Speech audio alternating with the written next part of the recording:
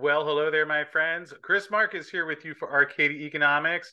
And this morning, just a quick video to let you know that the First Majestic sale of their La Parrilla mine in Durango, Mexico to Golden Tag Resources has closed. This news came out yesterday afternoon, and the mine, which First Majestic sold for a combination of $20 million of shares, which came to 143.7 million common shares of Golden Tag, as well as an additional $13.5 million US, which will come in a form of 3 milestone payments that will be either in cash or shares. The first tranche will be $2.7 million in cash upon the earlier of 18 months following the closing or the receipt of approvals from Mexico. The second tranche being $5.75 million, which could come in cash or shares. And that's payable upon the receipt of a written resource estimate of 5 million or more ounces of silver equivalent reserves on La Parrilla, or 22 million ounces of silver equivalent measured and indicated resources on the asset. And the third tranche being 5.05 in cash or shares.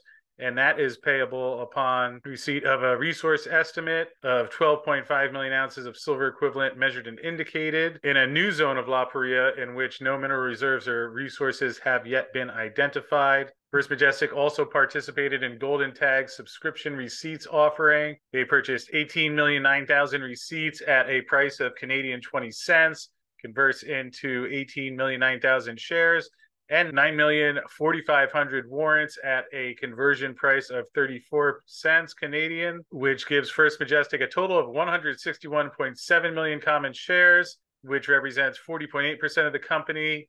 And should those warrants be exercised, that takes them up to 170.7 million shares, which would be 42.2% of the company.